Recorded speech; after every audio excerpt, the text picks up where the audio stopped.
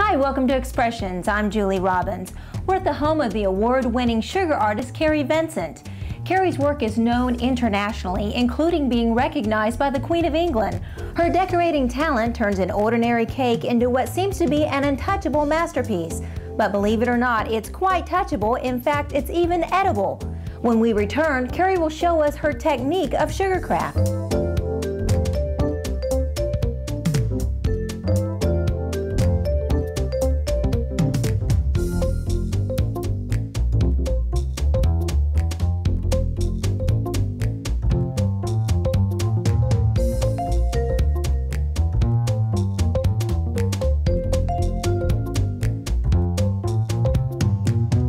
Stay tuned for this tasty Expressions.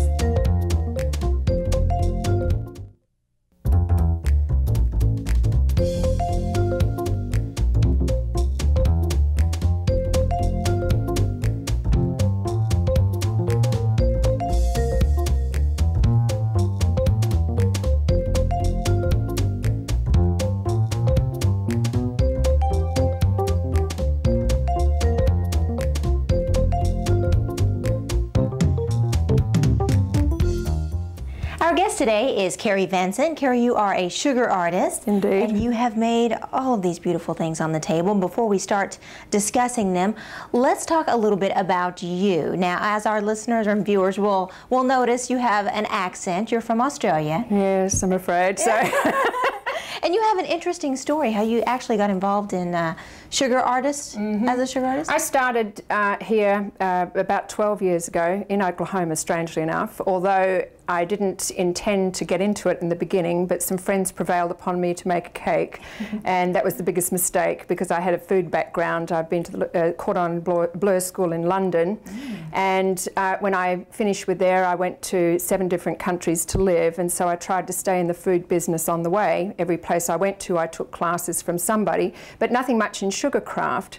Anyway, to make a long story short, when this little girl asked me to do her cake, I decided that I would try, and I went and to the local candy store and got some implements, but then when I finished it, I realized that I guess it kind of got to me, and I started thinking about it.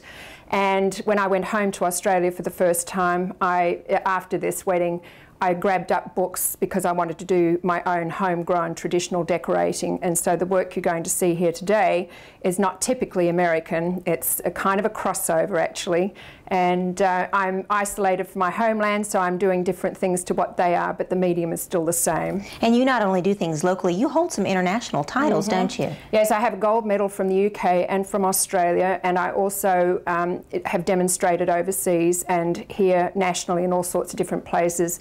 I have lots of best of shows and whatnot from here and surrounding states. Wherever I've travelled basically to compete, I've come out pretty clean. Now let's go ahead and talk about some of your work here, because this is beautiful. And we do want to mention that everything we're looking at is edible. Indeed. Oh, it's just gorgeous. Well, this one here is continuous rolls on a Valentine's cake. It just came out this month in the magazine, and every one of them is alternate colours. And it looks it's like all in fabric. one piece. It's meant to. Oh. And then these are lace impressed pieces with little bitty South African flowers that I've used on here. And you have another Valentine's. That was last year's Valentine's cake, and that was a mosaic design that I invented, and I think that it came out very nicely. I think that the cupids in the front are rather sweet. And unfortunately a little bit was damaged here at a cake show that I had, with somebody flicked up the edges, but as you can see in the magazine, it was perfect at one time. This one here, I decided to do something a little different, because there's a lot of people getting married for a second time, and they don't always want the traditional first time wedding cake. Now, are these three, they're considered cakes then? Okay. I decided I didn't want them stacked or on stands, because I thought it would be an interesting way to present them. And I got the idea from an onion, peeling back the onions by doing that outside piece, and I thought it would be kind of interesting. And there are little hydrangeas around the edge. Instead of putting them in big bunches, I decided that it would be nice to have them individual pieces stripped out. You have such a talent of making everything look so real. Oh. Well, thank you. I really appreciate that. That's the goal. In Australian decorating, We are not interested in facsimiles. We're interested in everything being exactly as nature. And I don't go, some people get silk flowers to copy, but I don't do that. I grow my own roses and I pull them apart. Go from the real thing, don't you? Collect all the leaves before, like now when there's none, and I either freeze them and have them in little packets of water so I can look at them later. Well, it keeps the colour good, you see.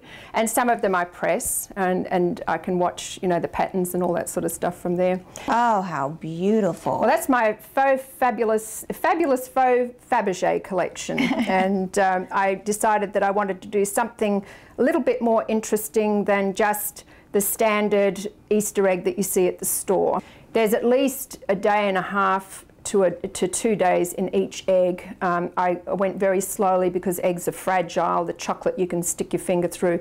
And one of the eggs has roses on the top and some other detail that we're going to actually be doing. I'm going to show you this morning about how we're going to do those, because they're a simple one to start out with, and I think that people will pick those up very quickly. Well, the large cake in the back is something that I've concocted that it was just won Best of Show in Oklahoma just now, and instead of being traditional white, it's ivory. All of the rose work on the side is inscribed, it's not moulded.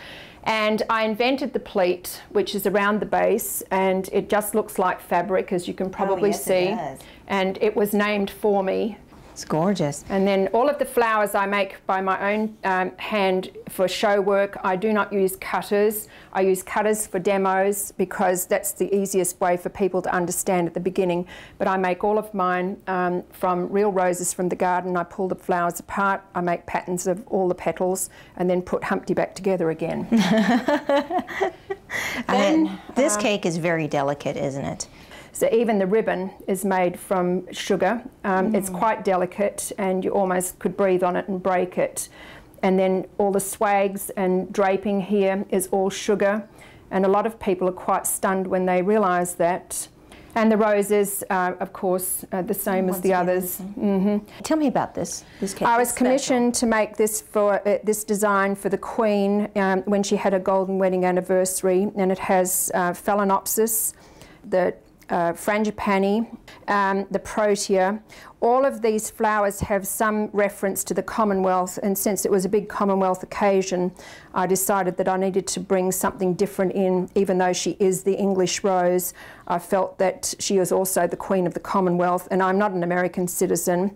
I'm still Australian and I'm still a Commonwealth person, and so I do like my Queen, and I had these little crowns that I made to represent her royalness.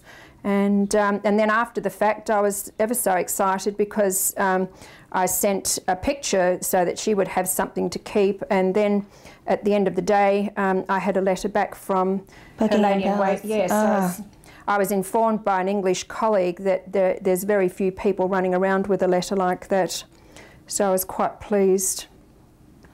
Quite pleased. I was overcome when I saw it in the letterbox. I nearly dropped my teeth. I can see why. Now we're going to start making an egg, right? What's the first step? Is it? Well, the first thing we need to do before we get to do an egg is to make the egg. So we'll pop over to the stove, shall we, and have at it. Let's do it.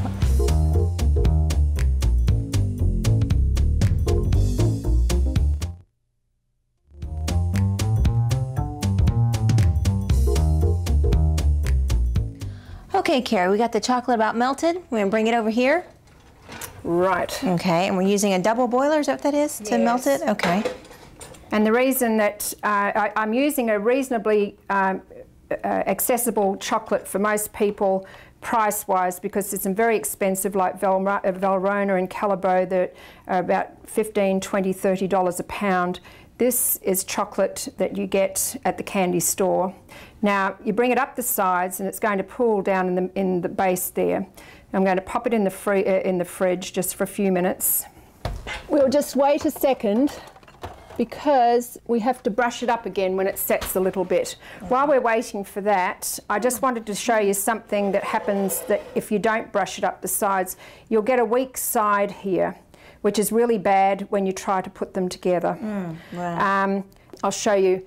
technically how you join them together. If you have this fry pan, even though these two are bad matches, and you can see how this is breaking in my hand now, you just melt it like this and melt it like that, and that was way too hot, and put them together like so.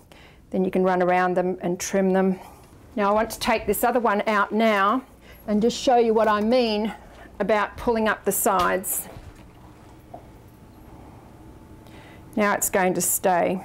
Okay, it's just kind of thickened more than... The coal, it's just cooling it off much faster than if we were just leaving it out. And the other reason for having it in the fridge is because it will come out glossy. If we just did it at room temperature, I haven't got quite enough in there, it would come out dull. So we'll leave that there, and then we'll move on to the next thing that we're going to do. I don't like the commercial colours that are available, so I decided that I wanted to make my own. So I took the normal white pastels that you get, which are actually not white at all. They're quite creamy when you compare it from one to the other. But I just take one per... Check one of the blue ones? Per, that's not going, it won't separate, but for some reason they've stuck together. But one of those, 1 pound, and I need 4 of those to get that colour. Okay. Now, I have this paste, if I can get it out of here. It almost looks like Play-Doh. Yes, it is actually, big girl's Play-Doh. What is that? It's a combination of sugar paste and a little white chocolate melted and kneaded right in. And we roll it out. And then we're going to take the cutter and cut out some little tiny flowers to go around the edge of the egg. Oh, okay. Take them off. Very carefully, right? And then we put them on the petal pad, which is one here where I've got lots of ones already made. Is that foam? Yes. Then we take a ball tool and ball the edges of the petals so that they're very thin, like flowers are in real life. Each one. Make sure you hit every petal. Okay. Then, kind of like being a doctor really here, you took the throat tool, which gives the throat each of the flowers. Okay. Now I'll move on to making a mould, which is one that I got down at the Tulsa Flea Market. And in order that this doesn't stick, we have a little cornstarch here, and we just dust the mould. And there's a wet side and a dry side to the paste. Do not put the wet side down, you must have the dry side. Okay. And then we press it in, a little tiny piece of foam so it doesn't stick to our fingers, or we can put a little cornstarch on there. Now why did you use cornstarch instead of flour? Because cornstarch is cleaner, finer, and it's also, it doesn't distort the colour of your paste, because regular flour is quite a lot yellower. And once it's in there and you push it right in so that you get all the little reliefy bits, then you pop it out very carefully,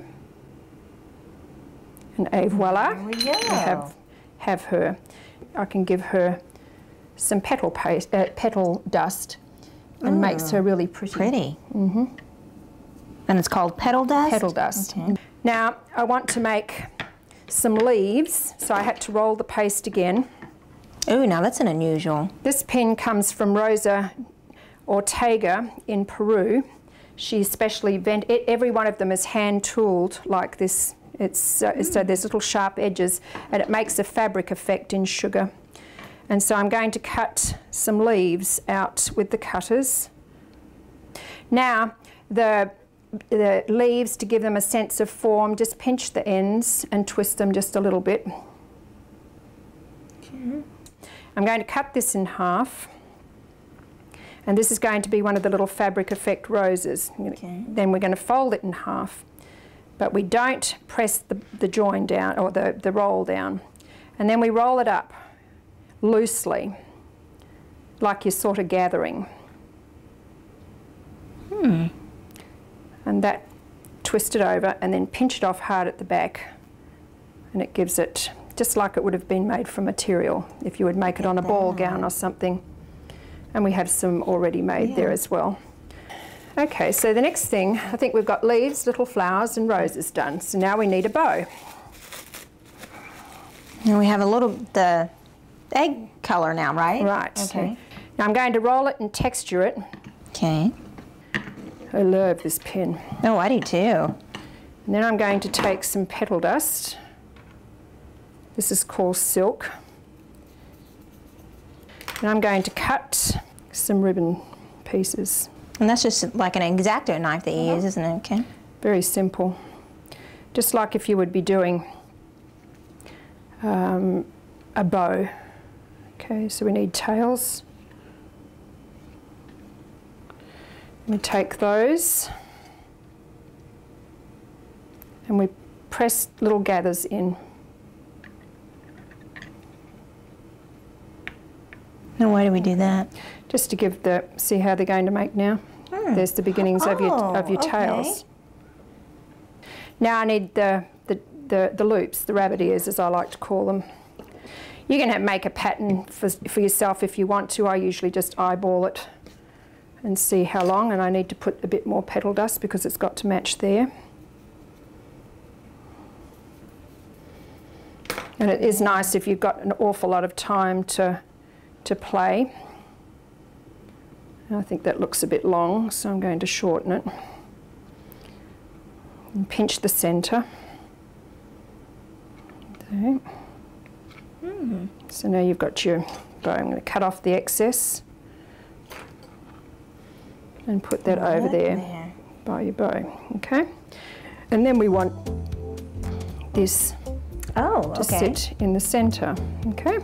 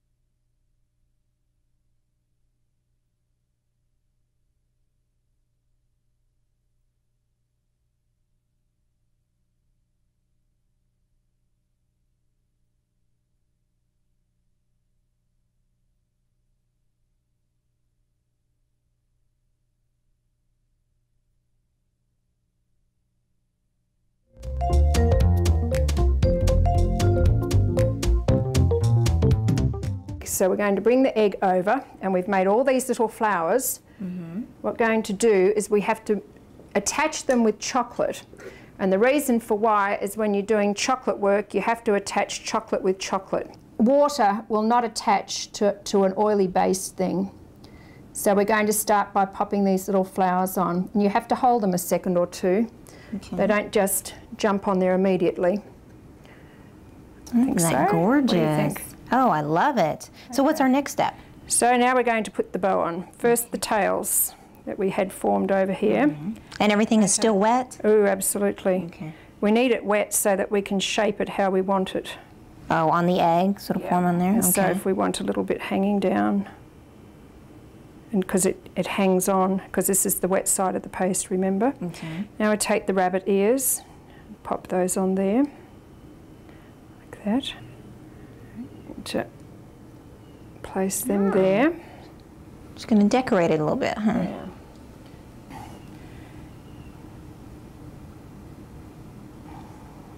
Okay, now we need the cameo.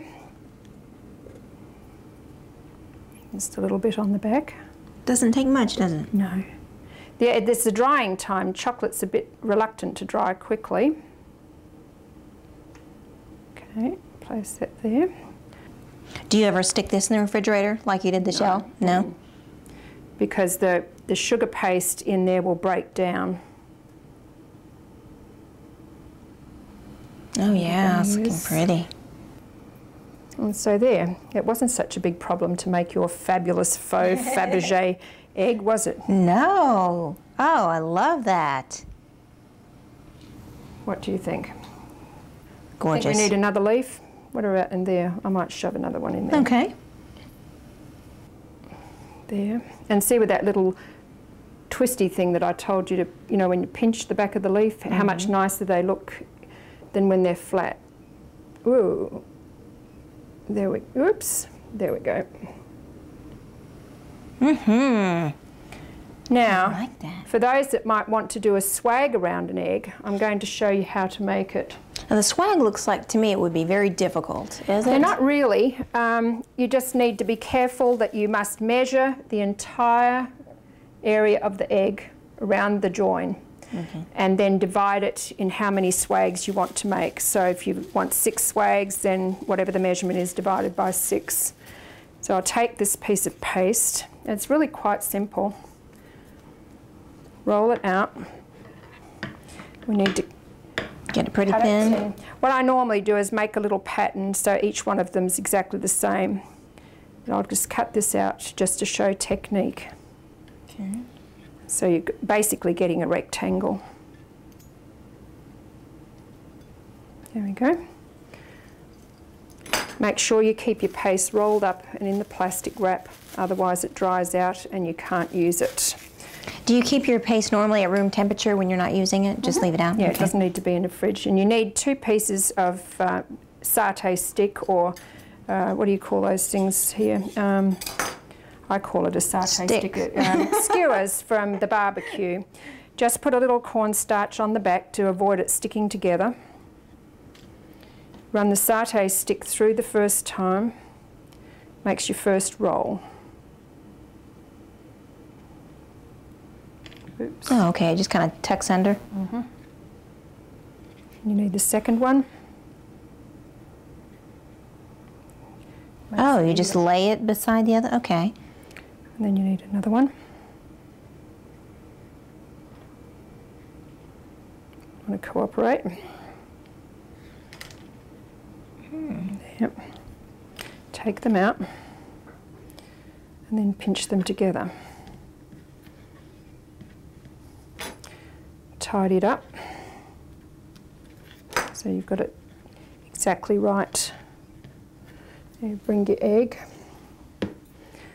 Make sure that you have some chocolate on the edge. Just enough to hold the weight, because this is not like a small flower. You place it around, okay. Ooh, I like that.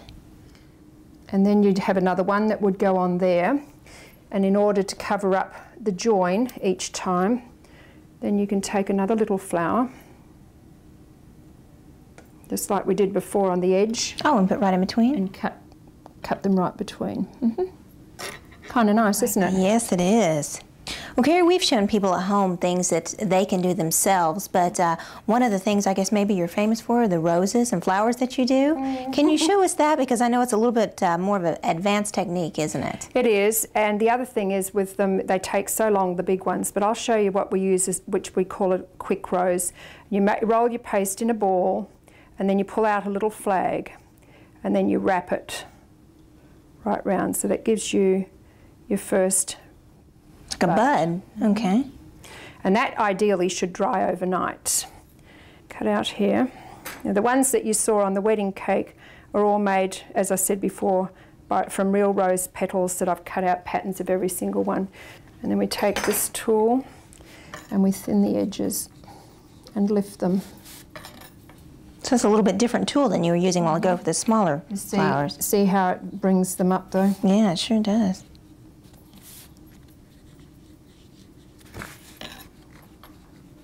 And we need maybe 2 or 3. It just depends with small ones how much you can fit in, because there's just a small amount of space to work in. And it's not as easy as when you're working with a bigger rose, because you've got more area to cover. Right. You have to put a cut like a Y in there. Oh. You take out that. And The this Y one cut. here has to wrap around the bud. And so we're going to dampen it. And the water is kind of like glue then, right? Okay. And you really should do the buds the day before, because they push out of shape if you're doing them immediately. So now you've got the first 2 on. Okay. So you go from 2 down to 3, and they wrap on alternately. So where the join there is, fits in the middle of that one. Okay. And you pop that around there.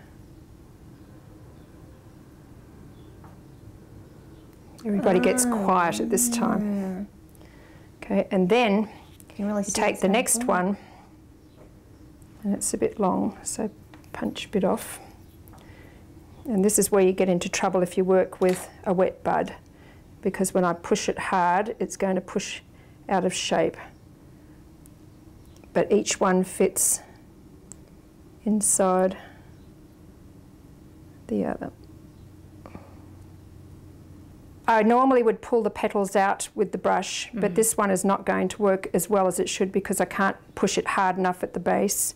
But at least I can give you a good idea how it works. And then this one here is how it should finish. You see it bears a resemblance, but it's not as fine as it ought to be because I can't thump down on it. Right. And if it was a hard bud in the middle, I could press really hard against it. And that way you can see how delicate they can look. Well, it still looks beautiful, Gary. Well, thank you. You did a wonderful job. Well, I appreciate it. Well, thank you so much for being on the program today. We've really enjoyed it. And I hope you've enjoyed the making of a truly incredible edible egg. Thank you for watching Expressions. We'll see you next week. A truly incredible edible egg. I love it.